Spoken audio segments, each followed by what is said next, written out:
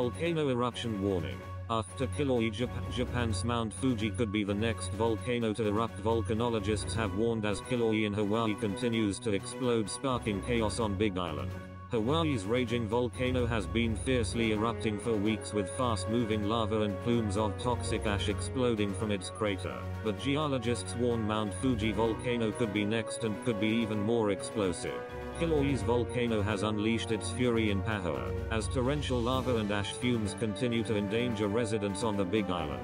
However, experts say Mt. Fuji's peak, which lies less than 90 miles from Tokyo, could see a possible eruption in the near future, forcing more than 750,000 people out of their homes. Volcanologist Akira Takada at the National Institute of Advanced Industrial Science and Technology said, although Mt. Fuji remains dormant for more than 300 years, the possibility of the mountain erupting cannot be ruled out. Due precautions, therefore, should be paid to the possibility of lava flowing from Mt. Fuji. Unlike fast-moving lava in Kilauea, most lava in Japan is sticky, meaning Mt. Fuji's eruption will be even more violent and explosive. The Japanese volcano's fissures first erupted in the latter half of the 9th century in the Heian period, 794-1192, which led to the formation of today's Aokigahara Ocean of foliage and part of the Fuji Five Lakes. In 1707, Mt. Fuji erupted viciously.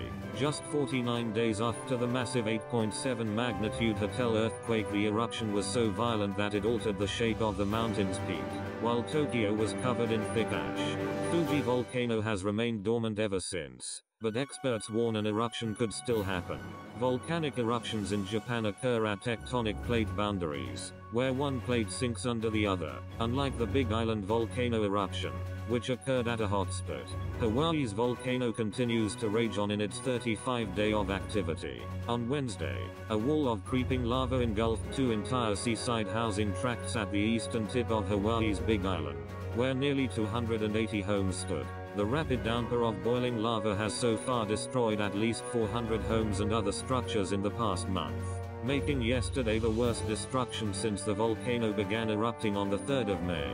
Wendy Stovall, a volcanologist with the U.S. Geological Survey, said, "Vacation land is gone.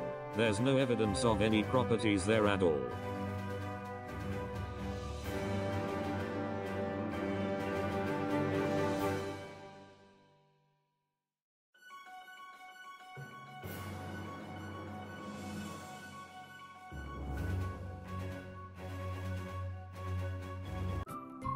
Thank you for watching.